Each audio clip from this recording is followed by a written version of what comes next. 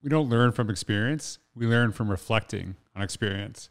This quote is often attributed to John Dewey, and it's probably one of my favorites in education. And it's one of the reasons I love doing the podcast, talking to educators, different people in different fields, talking about some of the things that they struggled with and how they learn from that and what actually, how it made them grow. I've talked about this in my personal journey with my weight loss.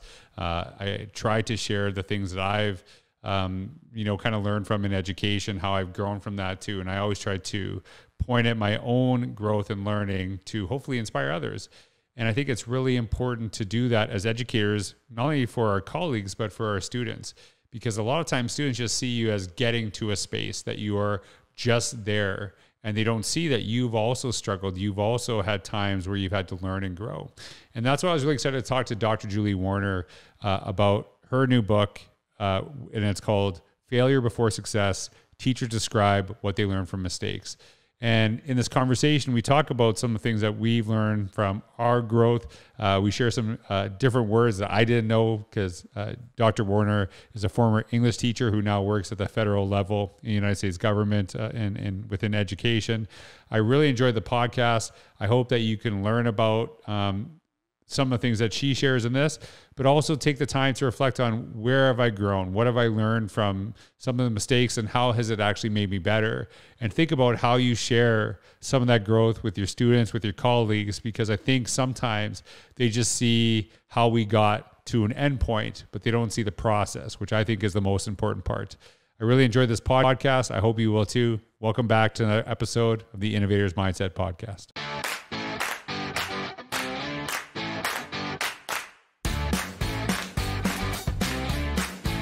Everyone, welcome back to another episode of the Innovator's Mindset Podcast. And today I have a special guest, Dr. Julie Warner, and we were having a conversation before we started the podcast in a really interesting career in the work that you actually do, going from teaching in the classroom, now working for the federal government.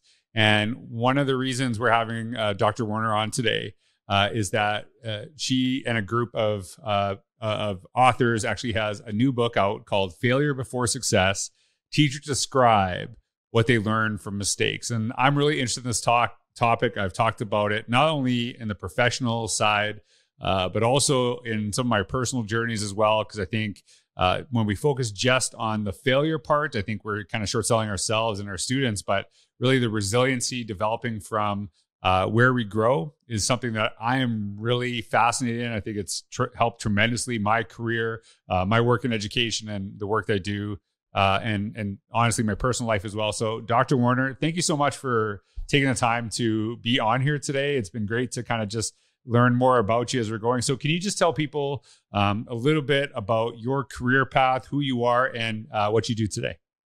Yeah, great. Thanks for having me. Yeah, I started my career back in 2004 with a undergrad in education and went right into the teaching force as a baby, in your early 20s when you know nothing about what's going to happen to you next. Right. But I taught high school English for a few years and then left to pursue my doctorate in education. I had been really interested in technology and education. And it was around the time when internet was being leveraged in the classroom, but not fully. You had those couple computers in the back of the room and everybody was too afraid to touch them with their students yet. Right. And so I did, about 6 or 7 years of study on that topic and put out a book back in 2016 on what I learned there about teenagers and technology. And from there, kind of pivoted and took a left turn into the federal government. It wasn't something I had seen myself doing originally, but I got really interested at that point, having come from the classroom and seen it from that level. And then as an education researcher and really kind of going into classrooms and taking that ethnographic perspective on what's happening, I got really interested in pursuing the policy piece of the puzzle. And little did I know that entering in on to the policy sphere, I was going to get to have experience in the White House, in the Senate, and also on the executive branch side in the Department of Education. So I've had this really interesting opportunity to see education issues from a lot of different perspectives. Now I'm still in the federal government, but not in an education focused role. I'm doing data science work, but I'm still doing a lot of writing in the education space and do some freelance writing on various education topics for different online outlets. It's interesting that you're talking about, well, it's interesting that you're interested in policy because like when that's probably one of the things that, I think a lot of people actually hate in education and some of that red tape and stuff like that. But I think obviously it's important that, especially at all government levels, and we have a different education system. Like we don't actually have like a federal Department of Education in Canada, right? It's all provincial, state, kind of controlled. But a lot of times when you see some of the policies that it could be really good, it's like, do those actions, like what is said and what is aligned are kind of interesting to do that. So like, that's a really fascinating take to go, because, no one goes into high school English thinking they're going to be, working. Well, maybe you do, like working in the Senate, like that. Like how did that just like, you're just like walking one day and somebody said, "Hey, you should come work in DC." Like, did you grow up in DC too, or no? No, I didn't. I grew up in Atlanta. Okay. But yeah, I had always taken the perspective, you just close your door and you do what you're going to do, no matter what the policies stated necessarily, because there typically wasn't a way to satisfy what they're asking for. And frankly, I didn't agree with a lot of it. I would read different policies and curriculum mandates that would come out, and I would say, this doesn't reflect what's happening in my classroom. This just isn't going to work with my students. And so I took kind of an adversarial sort of perspective with regard to policy in the federal government. It was like, stay out of my classroom. What do you know about what I do? You really don't. And now you're making that policy, and it's good to know that I don't know if you're making that policy, but obviously have, some bearing in the process of what you're doing. I'm going to ask you, I didn't know this, and you kind of alluded to it. You wrote a book in 2016, because that's not what we were going to talk about today. So the book was about technology, teenagers. Like, can you give us a quick synopsis of what that was and what it was about? Yeah. I was really interested in the out of school literacy practices of students. You would see students that would fail your English class, but you knew they were these prolific writers in other contexts. And I started to wonder, what is that disconnect? Is there anything that we can learn from looking closely at what students are motivated to do on their own in the realm of literacy outside of school? And so what I ended up doing was following 3 teenagers for almost 2 years, sitting first in their English class and kind of watching what their academic life was like, interviewing their teacher, looking closely at their curriculum materials. And then they gave me permission to follow their social media accounts and different interactivity that they engaged in online. And so I was kind of, comparing notes. What can you really learn about what kids are doing? So it's actually like really one of the questions so I asked this in Innovator's Mindset, and I'm curious. And this is was actually a question that was meant to be targeted towards high school English teachers. So now that I have someone who taught that, so one of the questions I asked is when you're teaching kids, what is more important to teach them? How to write an essay or how to write a blog post? And the question was, I remember actually someone saying, I guess a blog. And I was like, so why are you saying that? Cause you think that's my answer. Right. And they're like, well, and they're talking about kind of like the structures of essays, things like that. And they're like, well, I think an essay because of going to college. I'm like, yeah, but not all kids go to college. Right. And then I said, what about, these elements of blog posts, like embedding media, bringing in links, like little things like that. Some of the stuff that I read, I would read a blog post. I wouldn't read necessarily high school essays because of the structure. They're sometimes meant to be boring. And then the person said, and I remember this, I guess, I actually think it's important to teach both. That's what they said to me. I said, that's what I think too. Do you do that? And they're like, oh, and it was kind of interesting because it wasn't meant to be you should be teaching blogs. It's what are some of the elements of the world that we live in currently, not that our kids live in, because we actually live in the same world, right? We don't go to Mars at night, the adults, but it's kind of understanding that. And I don't know what you think about this, and I'm curious your thoughts. David Crystal, I think that's his name. He talked about that actually kids are reading and writing more than previous generations. And just a really simple analogy, and I'm pretty sure he said this, but if you think about it, like, when did you read, write, and walk at the same time as a kid, right? And kids do it all the time, right? Adults do it all the time too. And the analogy is, like, people will get mad at like using OMG and LOL, but it is language, and it actually is something that's developed.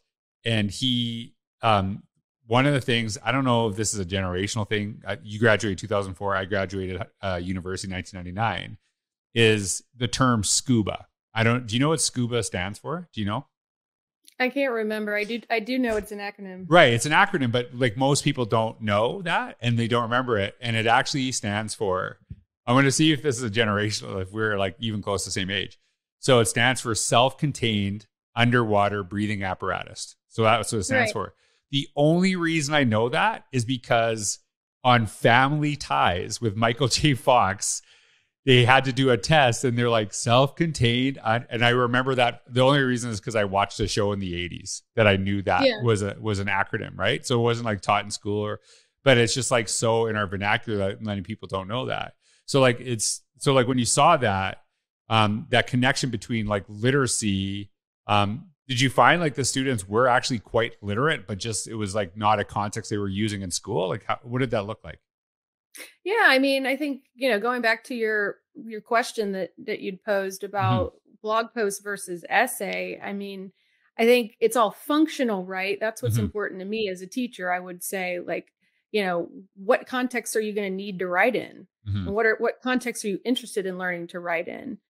Most of the like what I would characterize as literacy events or literacy skills that I picked up through engagement, and I picked them up kind of because they were ambient, right? They're in the spaces in which I engage. Right. I don't think most of them were taught to me in any rote or direct way.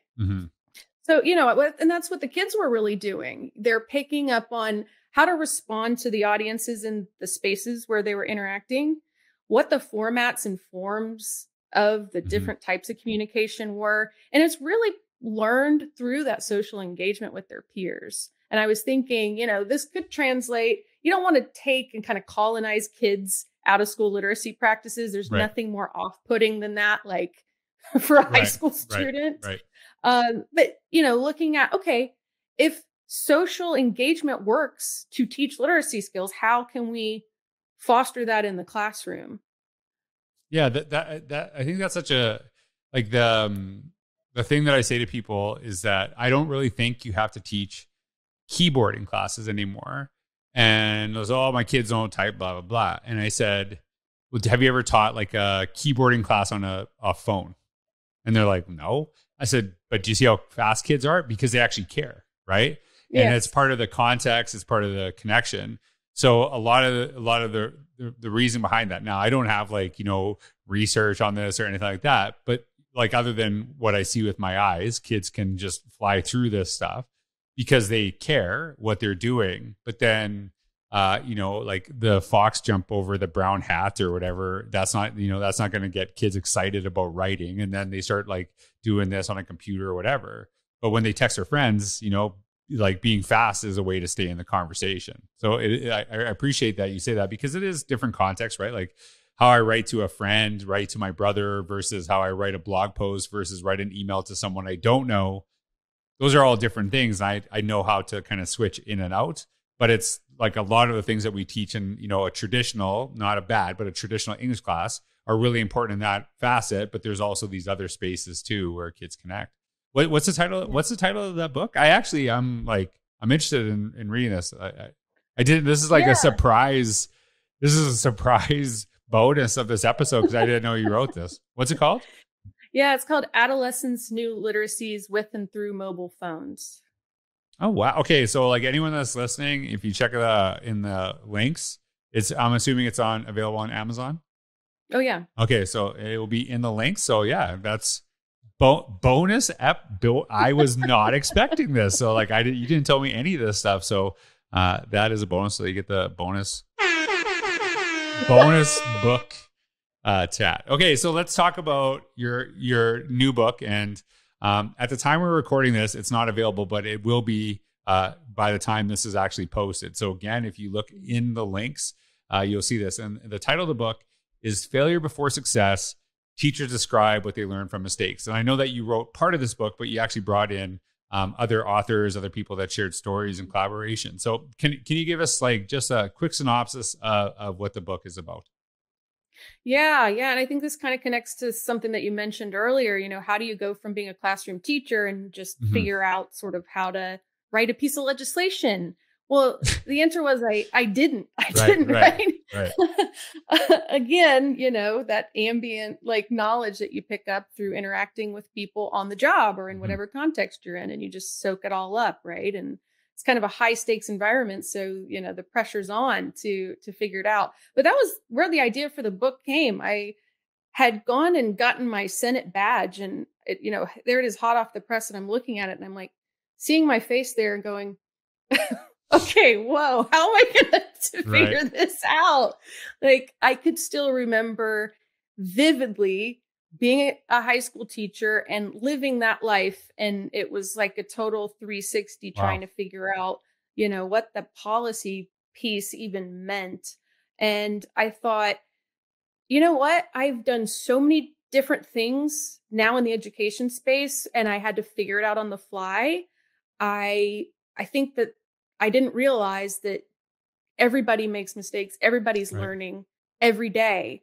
And if you're not ever confused or you're not ever messing up, where is the growth there? Because I think you have to be confused before you can have an understanding by definition. Right. Yeah. And sorry, go ahead. Sorry. No, go ahead. And so I put the call out online and just asked for contributions on mistake making in the classroom, and really for teachers to describe some critical incident where they'd messed up. It could be big, it could be small. And then to talk about how they actually made that into something fruitful. What did they learn and how? Yeah. And so like when you do you have an example of like one of the stories that was shared, like from a classroom, like what they actually had talked about?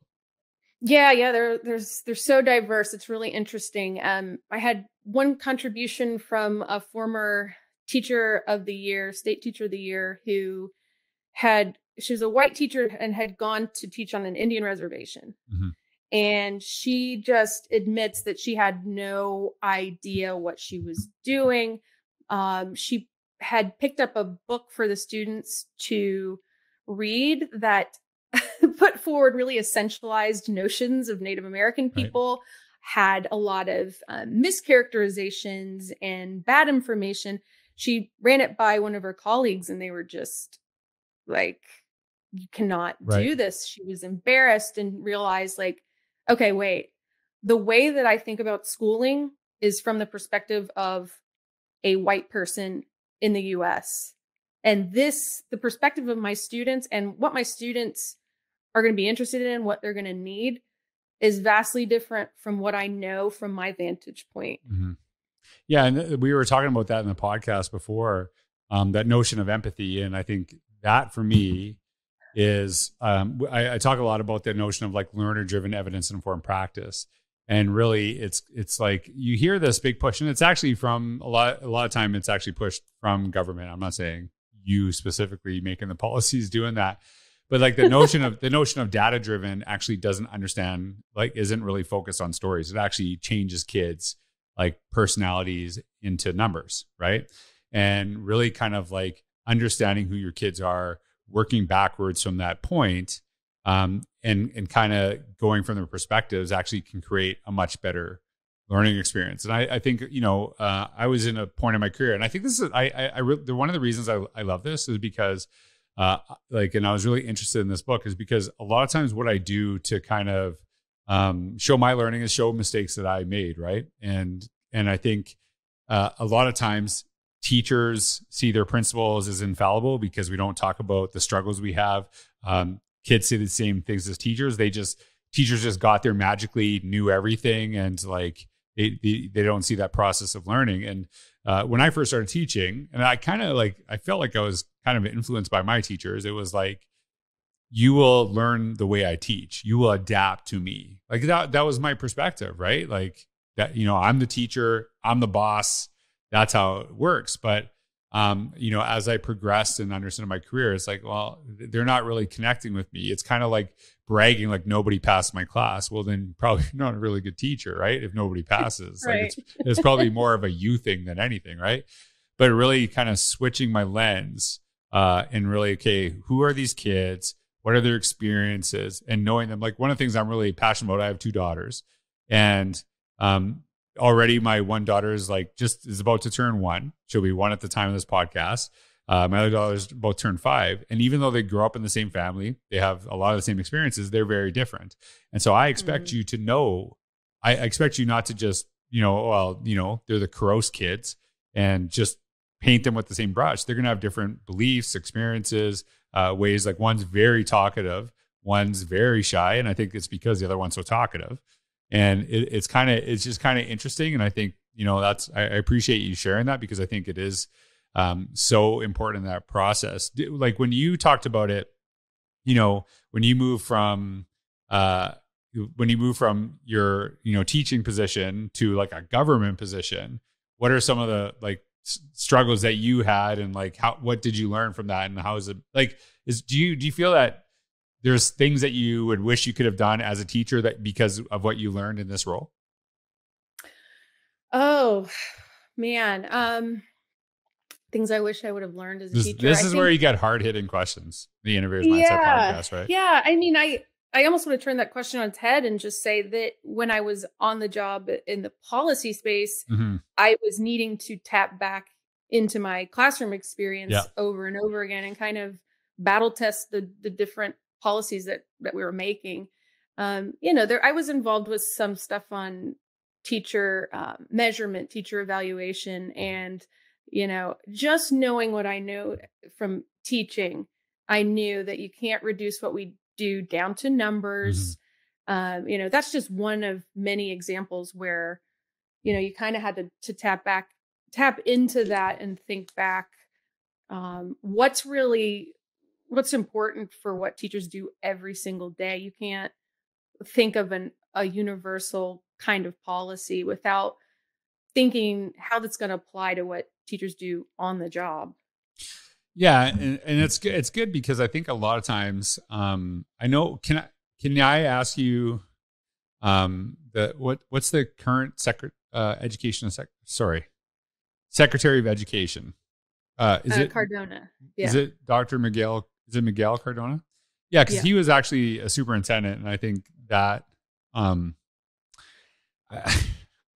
I don't know, maybe this is just a Canadian thing. I kind of think that matters, that you actually were involved in education when you're making these decisions. And I don't think, like, I understand there's like politics, right? And you serve, it's not you only serve teachers, but those perspectives really, really matter. And a lot of like, it's even to the sense that you can see this in not just administrators, is that a lot of times there are decisions being made for classrooms, for schools, for districts by people that are never present in those spaces, that they don't really understand that some of the policies that are being created actually cause some of the issues, right? They kind of paint a picture of what they want, but they don't actually like address the realities of what can actually be created. And it's interesting. So it's good to see that there's a focus on like more people from the profession kind of going,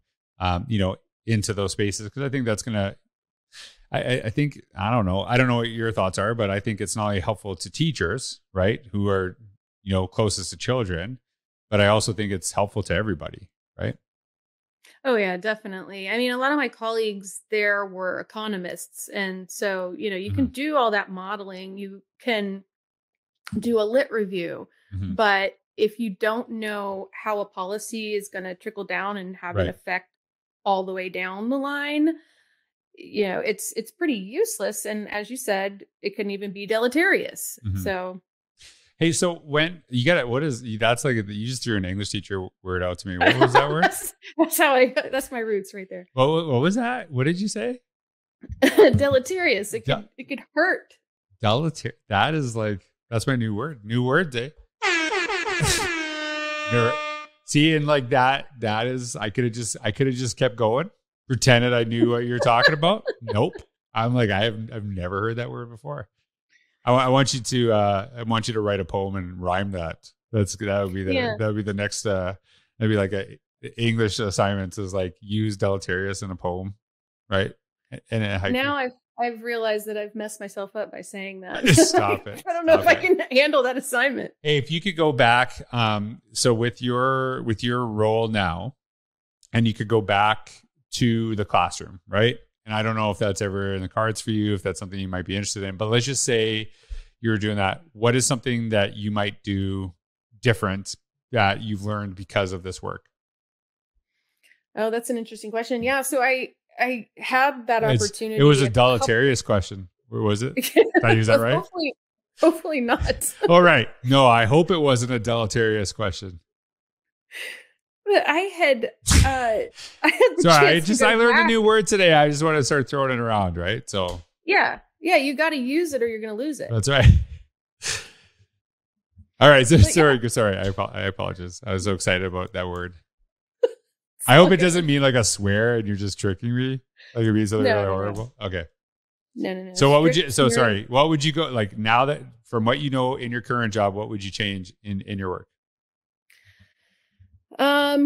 Yeah, I think that I would advocate on my own behalf as a teacher more often.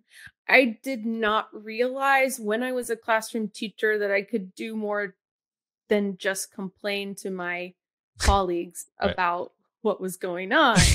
And, working on the Hill, I learned that how lobbying works, how advocacy works. Mm-hmm. Education groups would come in, including teachers, and give me a really strong position to take for whatever upcoming piece of legislation was coming down the pipe. We have agency as teachers to affect change. And that was not something I realized. I thought that was for people with more experience, people who were more important than me. I didn't realize the value of my voice and the mechanisms that existed to advocate for teachers and by proxy, our students. So I'm curious on your thoughts on this because I really appreciate what you just said. And one of the things I hear is like, oh, the system. I'm like, it's like, what's the system? Like, what do you mean by that? Right? Because I think a lot of times it's like, well, I am in it, so am I not part of the system? Right? So obviously I wrote like Innovate Inside the Box, and it was like talking about like, hey, we work within constraints in education. And you can still do incredible things within constraints. But I think part of it too is that sometimes when you do those incredible things within those constraints, you actually change the constraints. Right. I think that's part of it too, because as you said, I think it is really important that we actually kind of go through and advocate while we're changing these things. And Katie Novak, who's, I've worked on with, she's publishing a book right away with our company. I've written a book with her. She said this to me, and I think it really ties to your point that this year for kids in grade 3, this is it. This is their 1 year in grade 3. So of course we need to continuously push and make education better for every single person, but also do everything we can to make sure this is the best experience for the kids in front of you. Because sometimes, we want to change policy, we want like this mass change, but that does, take time, it takes effort, but that doesn't really help the kids in front of you right now. And it's like, I don't know. When I used to go to my high school after I graduated, I always would see like, how come they got a new gym? How come they got this stuff? Like, where was this stuff when I was there? I don't know if that's a Canadian thing, but it's like, how come all the good stuff came after I left? I taught at the high school that I went to, and so I had a lot of that. They're in a state-of-the-art building with all kinds of accoutrement at that point, and I'm going, we didn't have this computer lab. We didn't have, That's accoutrement. There you go. That's another word. But I know that one's, that's French, right? You're doing that for the. I did it. You just assumed Canadian. I'm Canadian, that I would know that right away. Perfect. Okay, so for the Canadian accoutrement, sprinkle that in there. Accoutrement. This is like I would, just so you know, if I would never play Scrabble against you. You well, in Scrabble, you win if you know all the little tiny words like QI. So, well, now that you just made it worse, there's no way I'm playing it now. I didn't. Obviously, my strategy has been terribly wrong. So, like, English teachers are notoriously bad at Scrabble. We're like trying to think of the big words, and it's like it's all about the strategy. Okay, so this is the last question I'm going to ask you. You talk about the failure before success, and as I said, link is in the book, and I am a big. I've learned. I think part of it too is that you can learn from failure. You can actually learn from success. It's the growth part that's the most essential aspect of this. So, any teacher reading this, like, what is the one big thing that you hope for them to take away that will actually help them grow in their process from reading this book? Yeah. I mean, I think that I wrote this or conceived of this book with new teachers in mind. Mm-hmm.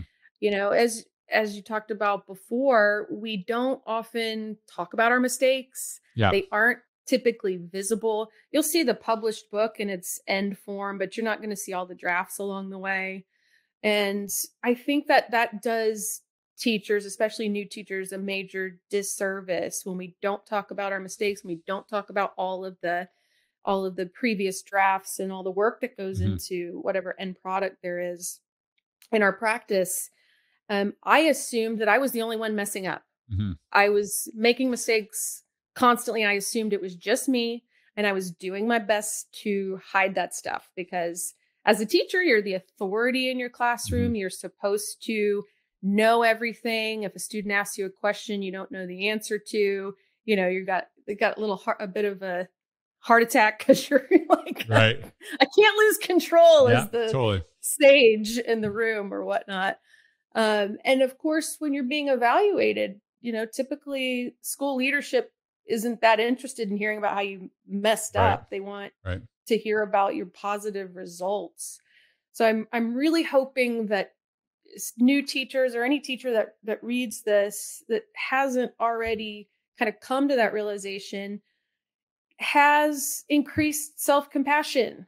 When you're making mistakes, you know, knowing that all the expert people that you admire have done all of this stuff too. You know, it all looks a little bit different, but if you're actually a really expert teacher, I think that you've probably made a lot of mistakes because they're necessary for innovation and responsiveness. And you have some sort of hopefully reflective practice where you're really thinking through what happens rather than, you know, we don't have a lot of time as teachers during the day to do that stuff, to do that kind of reflection. But I think the best teachers make time for it. And you know, you utilize the term expert, right? Like the people that we look up to. And I think the reason that we look up to them is because they're willing to embrace mistakes. They're not just like sit in them and do nothing from them, but to learn from that process and grow. So I am so grateful that you took the time to be on the podcast. I wish you all the best on the release of your book. And as I said, anyone who's interested, just take a look in the links below, no matter where you're listening or watching this podcast. You'll see it there. Dr. Warner, thank you so much for all that you do in education. And any of the policies that we see coming out, we'll either thank or blame you. So. Yeah, thanks for that. All right. It's been great. I really appreciate it. All right. Hey, everyone. Thanks for listening. Have a wonderful day.